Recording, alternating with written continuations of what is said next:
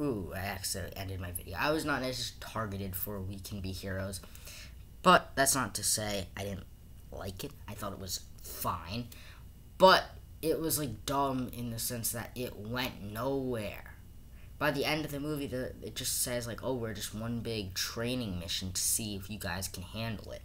So ultimately, this film was useless. It was just one big training mission, which kind of was like, I hate movies that you wake up and figure out the whole movie was a dream, or like this, where the whole movie was just a training simulation. It just takes away all stakes. And plus, I didn't find it funny or that exciting, and the effects, were cheesy as always for these types of movies. Coming in 60th place is Mad Max Road Warrior, the sequel to the original Mad Max.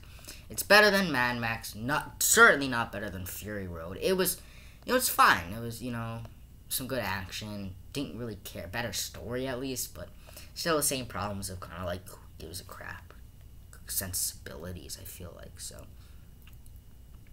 But anyways, yeah, coming in 59th place is Who Framed Roger Rabbit. This film, very popular 80s movie. And I think Roger Rabbit's interesting. I think this kind of world building of the Looney Tunes cartoon world, very interesting. It was just that it was borderline. Everything was borderline. Everything was like, okay, we're gonna stop the villain. The villains were very obvious. The setup was very obvious, and it played exactly how you would expect. That's fine. It worked for what it was, but it was nothing special. Coming in 58th place is Grumpy Old Men.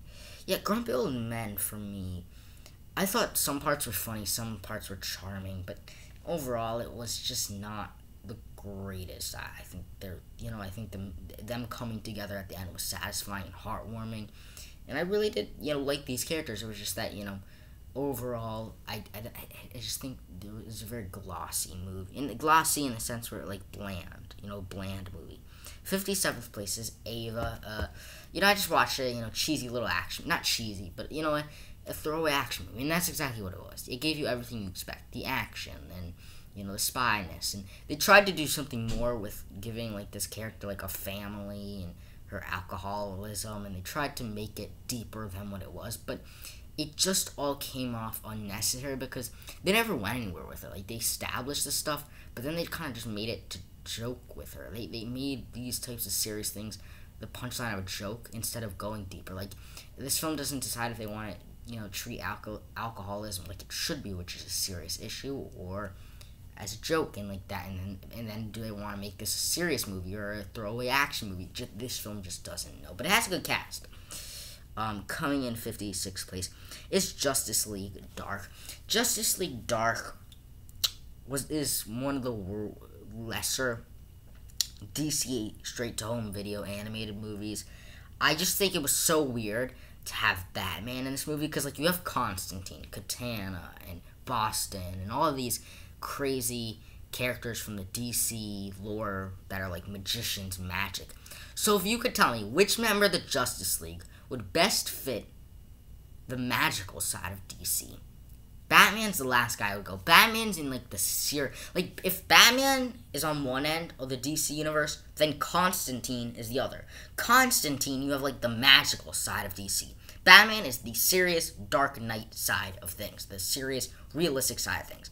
So to bring Batman into this magical world, it doesn't fit, because it's like it's no longer Batman. It's just this throwaway side character. So it's like, I didn't care for that in the story. I just didn't care for it that much, even though I think the premise is somewhat interesting. Coming in 55th place is The Simpsons movie.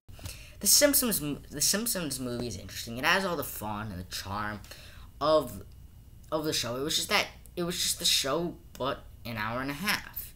So take it as you will. It's this show and this movie, and it's very funny, but it's this show, but a story that's an hour and a half. And I think because of that, they definitely drag out some stuff, and it was nothing special. It was, nice time killer, and I had fun with it. Coming in 54th place is The Maltese Falcon. I just was bored watching it, to be honest, and it was like it never went anywhere, it never progressed. It was, and everything, and I was confused by it. It was hard to, because like they had like different names, and like one character went by a fake name and then a real name, and it was like you couldn't keep up. And it has nothing to do with being black and white or anything. It was just, didn't personally myself like it that all too much. Coming 53rd place is Swingers. Swingers with Jon Favreau and Vince Vaughn. I don't know. This is the most recent movie I watched on this list. The last one I watched in January, and it was.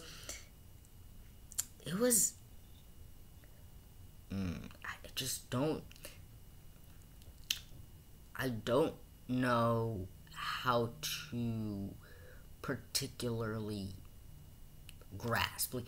Like this whole movie is about this guy who wants to get over a relationship that he once had, and it just, because we never really got to see his original relationship, this whole movie was just about, okay, yes, we get it, you're in this tough relationship, but it felt frustrating in that he would never get over it. And maybe we could relate to him if we saw what his relationship with that girl was like, but we never got that. All we got was him sogging, moping. We couldn't relate. Maybe if you went through a tough breakup, you can relate, but you can't relate to this specific case, this specific instant. Not in general, relationships in general. I'm talking that this specific instant, you can't fully relate, and that's true.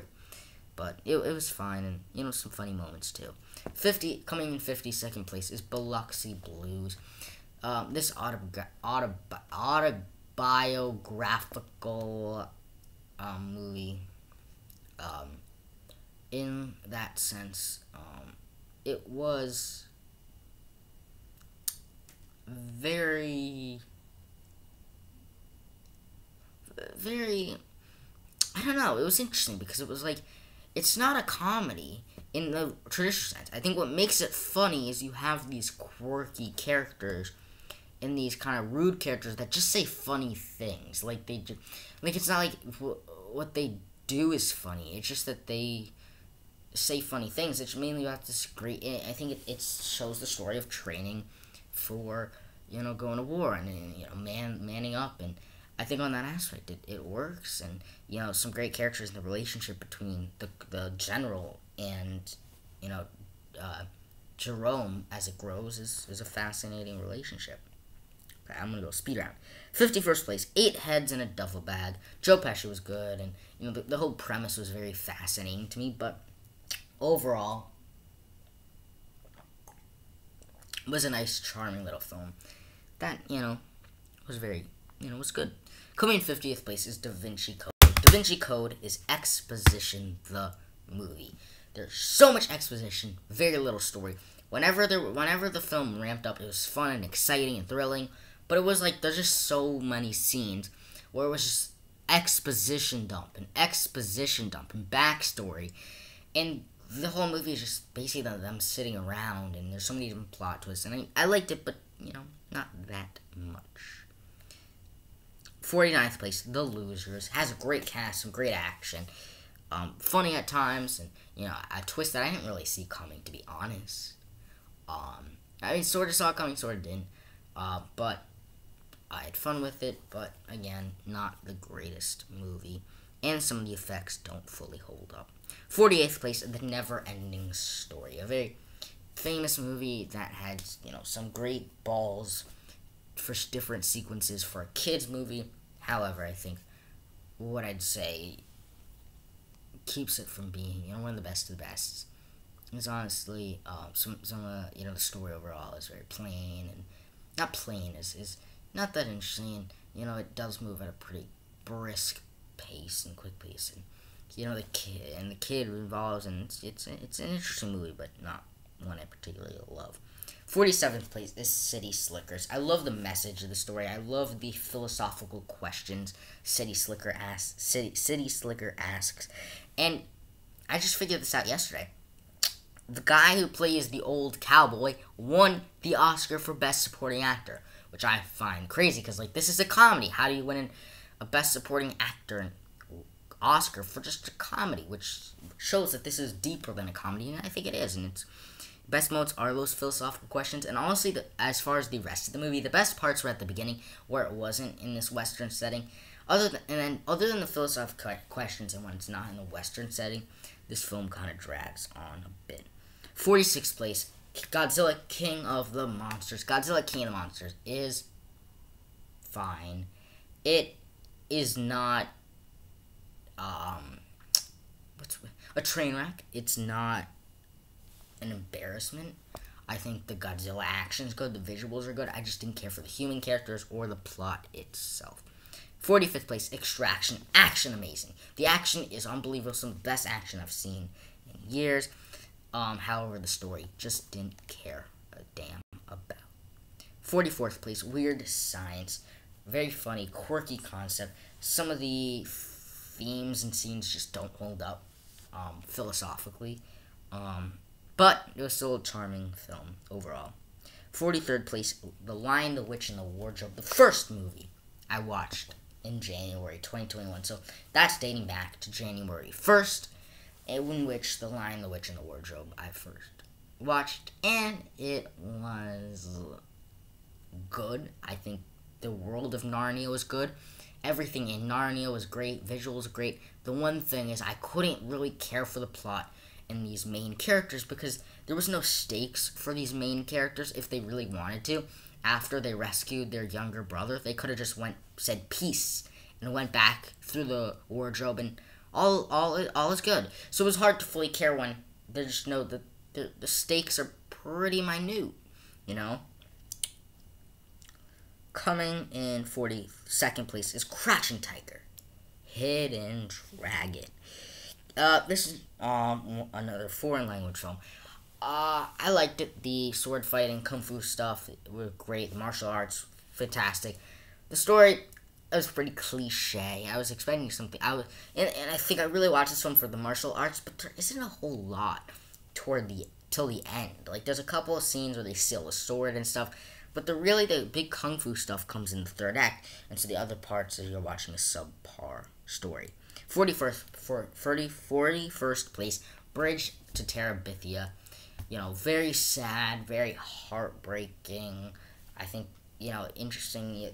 These main characters have great chemistry, but there was some weird stuff where they're insinuating that the young boy likes the teacher, that went nowhere, and it was weird that the teacher almost seemed to like the young boy, and I was like, what? And I don't know, and it came out 10 years ago. Not 10 years, 13 years ago.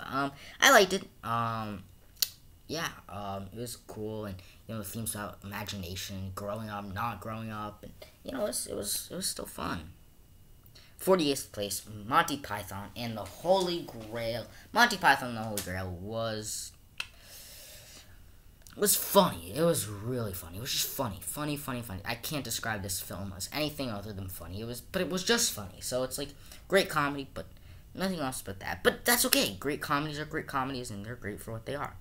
39th place, Risky Business. Risky Business was fun and exciting and thrilling and, you know, crazy, and I enjoyed it even though it was nothing special. I think it was like, obviously the iconic scene where he slides on his socks and his underwear, and, you know, the overall premise is interesting, but again, another, you know, movie that was iffy on. 38th place, The Fifth Element. The effects don't fully hold up, but its deeper themes and messages are pretty fascinating and has a great cast. And toward the end, it became Die Hard in space, so that's kind of crazy. And still enjoyed it, but you know, and I think the great characters and stuff like that, but the effects don't fully hold up. 37th place, The Founder. Someone taking over McDonald's, and I think at the heart of it's a movie about, you know, screwing people over, because the whole movie it's just showing how one person can corrupt a whole business, and you know, this whole movie at the core of it is just two brothers slowly being inched out of their own company they started, and it's interesting to see the downfall of the McDonald's brothers and the rise of Jay Kroc, or is it Jake or Eddie Kroc or something like that? I don't know. Oh, that's Venom. 36th place, Batman: The Killing Joke. Another great, I think this was a better DC animated straight-to-home video movie, even though it was nothing out of the ordinary. but I still overall had some fond memories with it, and stuff. But the question marks that brought up were like the first act was focused on Batwoman and these other D-level criminals, but it went nowhere with that, and it was like it became a totally different movie toward the second act, where it became Batman versus Joker. Whereas the first act, it wasn't really Batman versus Joker. It was Batman and not Catwoman, Batwoman against these thugs. So it was, but I still enjoyed it. 35th place, The Little Things, a movie I watched recently. Yeah, The Little Things were mixed for me, where I loved the performances. I think the story as it built up was interesting, and it became, toward the end, the third act was 7. It was 7, it was Poor Man 7. Poor Man 7, you arrest who you think is the bad guys. Boom, you got the bad guy. But no, you want the bad guy because you want to find another body. Both in 7 in this movie. Boom, you want to find a body? I'll take you to that body. Boom, we're at the body. Boom, what happens? The bad guy has this whole big monologue. Boom, it pushes the hero over the edge. Boom, the villain gets killed by the hero. Boom, it happens in both movies. Desert location. Boom, bad guy gets killed because he has a monologue that pisses off the hero. Boom, why did they come to that location? Because they were arrested and he wanted to find a body. And the body, it was all crazy. And the one thing different is it question marks. I think the best thing about this movie is it leaves you on a cliffhanger. Like, did he do it? Did he not do it? And at the end of the day, that was the best part, but also the worst part. Best part and let you questioning, let you wondering, but the worst part in that you didn't really go anywhere with this movie. Because if it was him, oh, that's cool. But if it wasn't him, then the movie went nowhere. Because we didn't find a killer. This whole movie's finding the killer, and we didn't find the killer if that wasn't him. But it had some great performances, and the story, build up to cool moment. 34th place, Rounders, poker movie, into poker. Matt Damon, Edward Norton. Very fun, exciting. Poker action was great. Figuring out what the cookies meant and all this stuff. Very fun, very exciting, and some great poker stuff. And these characters are very fascinating, interesting to me. And so when you craft great characters, great story, and great poker, makes a good film. 33rd place, The Hunchback of Notre Dame. It's about acceptance, about not communication, but acceptance and forgiveness and all that jazz, and it worked out to be a pretty good movie overall. That is some great music and great characters, and Quasimodo and all these characters, and truly is at the end of the day accepting people who are different, and that message never gets old. 32nd place, Superman, Red Son. This movie was so fascinating because it was a great what if, and I think what I loved about these what if stories is it doesn't have to take any sort of traditional route. It could be its own thing that doesn't have to worry about shared cinematic universe. And having this concept of what if Superman was Russian, I think goes to show that Superman is crafted by the world he's in. Superman is not just because of the god from Krypton. He's shaped by Smallville. He's shaped by the events that brought him into this world for who he is. And I think showing Superman in this different light is a great character study of what